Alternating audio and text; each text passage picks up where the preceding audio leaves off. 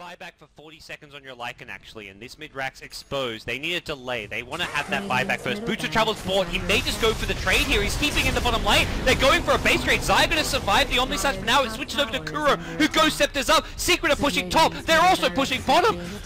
What's the move here? Does C9 go for throw? No. They've got to back off. They're not even going for the racks right now. Where are the TPs? Vata does not have a TP. Envy also, I don't think, has a TP. No one has TPs. Vision Familiar's getting the stuns. They're going for the throne. Oh no! It's a catastrophe for Cloud9. Here comes S4 as well. They're just running back. They're running for dear life. They've got to protect the base. Arteezy now pops the ultimate. There's no clip available. He dies in the fountain, but he's got ages. He can't even buy back and TP home. They're just going to get the throne up for this. Holy shit! Cloud9 have lost game 2.